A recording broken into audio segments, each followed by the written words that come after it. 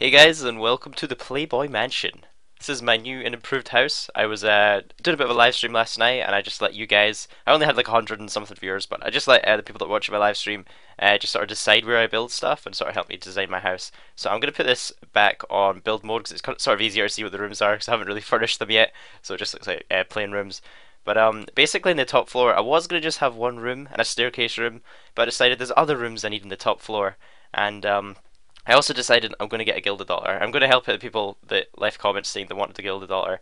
And I know that if people did want to use a gilded dollar, they wouldn't want to run downstairs, right? They wouldn't want to come in my portal, run all the way down here, run to this altar over here, and then go all the way back upstairs to use my glory. You know, that's pretty inefficient. People wouldn't be too happy with that. So what I've done is I've made a prayer altar over here so people can come in my house, run over to the prayer altar here.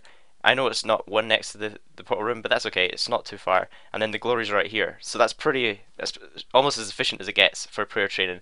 So I just need to buy the materials to make a gilded altar. I think it's something like 3 or 4 mil I need for a gilded altar. So I need to save up some money. And then there's the lecterns. I don't know how many people make tabs on this, but I guess I'm going to try and be able to afford the best one so you can make like all the teleport tabs, and I think you can make some pretty good money making those as well. So and through here we've just got a bedroom if you want to bring back some girls to my house. Here and here we've just got a parlour. I still need to finish this. And in here we have another bedroom. This is my bed. Nobody bring any girls back to my bed. And in here is the workshop room. So unfortunately there was a little design hiccup and it doesn't quite match up, but that's okay because it means that I've got this in a perfect sort of closed in area, so it means there's no doors on the outside. So one thing I hate is when I have house parties and people like run off way into the grassness, and but you can't do that in my house because I've got it like perfectly. I've got all the rooms matching perfectly. So through here is that's just the kitchen there. I'm going to be able to have a tea store, and then that's I guess will help me from flat packing anything to give my construction level a boost.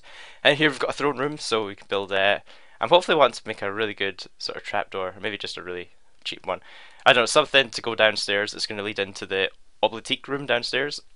So this is just going to be like a trapdoor to fire people down there. And so if I come back to the staircase, if I come back here, so this is going to be the start of the dungeon, and I've been designing it so it has the sort of stone rooms first of all, and then it's going to lead into the dungeon rooms. So these first rooms are going to be just sort of useful rooms. So we've got a prayer altar here. I decided to make another prayer altar just if people are wanting to train prayer for using these boxing rings. It's just something convenient. Through here we've got a portal room as well, just if I need it. I want to make those portals just for my own general usefulness. And here I'm going to make a boxing ring. I'm going to have a combat ring. And then this is just a little bonus room through here to fill up space, which is my costume room. I still need to furnish that. And that's one thing I thought about. Like before, when I got 99 construction, like actually back in 2007, I think I got it, or maybe 2008.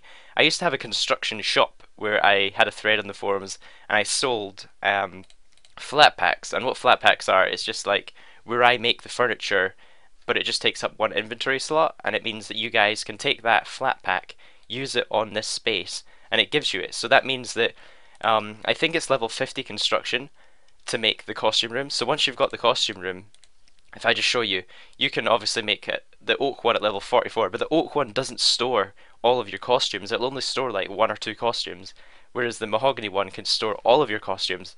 So obviously people that don't want level 80, but they want the level 80 mahogany box, they can buy that flat pack. So I was thinking about making some sort of shop where I make a whole load of flat packed costume room stuff, and then people can just buy it off me or give me the mahogany planks equivalent for that or something like that.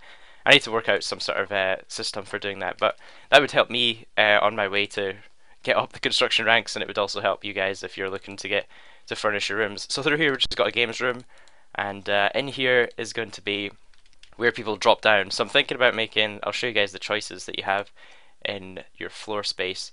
So you can make some spikes for them to fall down on. You can have a tentacle pool. That's what I had in my last house. You can have a flame pit or a rock gnar. Now I'm thinking about going for the tentacle pool, because once you fall in the tentacle pool, if you have like you can build like a prison wall around it, and if you have a really good one, it takes people forever to picklock it out there. So if anyone does fall in here, they're gonna be stuck floating in a bit of water, and they're gonna have a big tentacle killing them. So it does look kind of funny because people that have a bad thieving level are just stuck at the gate, like I can't pickpocket my way out, like because you have to like You can't just open the gate to come out of there. You have to like pick the lock on it, and everyone fails at it. It's kind of funny. So in here is just a dining room. And oh, I remember there used to be a glitch. I don't know if this glitch still works, but if you build the tentacle pool and then remove the cage, it means you've just got a pool, and that means that people don't have to pick lock their way out, so they can just swim. And that's how you used to be able to do the swim emote smuggle. So like you used to be able to just swim around your house. Like everyone used to be like just swimming around their house as they walked around. It was kind of funny. I don't know if that still works. Probably not. I think it was patched by 2007. But in here, this isn't obviously my whole complete dungeon. I spent like 800k making these rooms. Like rooms are so expensive. Like especially like a costume room, portal rooms. They're all over 100k each. You know this room right here, that's 150k, and I have another one there that's 150k. So in here is basically just a corner room, and then I have another floor space. I was thinking about making fire on this one. I don't know. It's just kind of fun, but having a fire and then no cage, so people could run across it and then do damage. Just little traps like that to catch people out. And here I've got another corner room, so this just leaves it really open, so I can have rooms leading off that way, that way, that way, that way, or that way for my dungeon. It just leaves it really open, and I'm going to leave it how it is now. I don't want to spend any more money doing my house because I spend so much money, and just buying rooms and furnishing them. So I'm going to put all the money into just sort of buying doors, like training construction, obviously doing oak doors. I'm going to saving this stuff in my inventory. I'm going to first of all furnish my what's it called? My workshop room. Is my workshop room downstairs? Oh, it's upstairs. So I'm going to make my workshop room because that means I'll be able to make flat packs. And yeah, I'm just really excited to make my house. Like I really want to make it like as useful as possible for me and you guys. So if you guys come to my house, you know you can train prayer efficiently. You can make uh, teleport tablets efficiently. You can repair your Barrow's armor here. Is this the Barrow's armor one? Banner easel. I think that's one for making banners. So where's the one for making armor? Is that this one? The armored repair space. The armor stand. Alright, so this is where you can come and bring your barrow's armor and repair it if you guys want to repair your barrels. And this is the tools one. Now, the bad thing about the tool one and the workshop bench is that you have to upgrade them. You can't just buy the best one, you have to buy every single one. So I don't have enough planks to do that. But I would like to make my workbench, which I think I can 2 oak plank and 1 steel bar. Why can't I make that? Oh, I have to make them all. That's weird. It doesn't say them all. So I guess I'm gonna have to bring all this stuff. Wow, that's a lot of crap I need to bring. Um, and the clock making one, I think I have to upgrade each one of these as well. Yeah, I just start off with the first one and go up the list. So that kind of sucks. But I'm basically good today. I'm gonna upgrade my workshop room and maybe work out some sort of system where I can sell flat packed furniture for you guys. So I'll be back in a bit. Alright guys, so we got our first customer, or customer you could say. He's basically come in my client chat, said he wanted me to make him some mahogany costume room flat packs, and he gave me the planks, so I'm happy to do it for free. So I'm going to work here. It's my first time flat packing in '07. I used to do this all the time back in, I think he said he wanted a cape rack, mahogany, and also a... Was it a wardrobe? What did he want? A magic wardrobe? Magic wardrobe. Mahogany.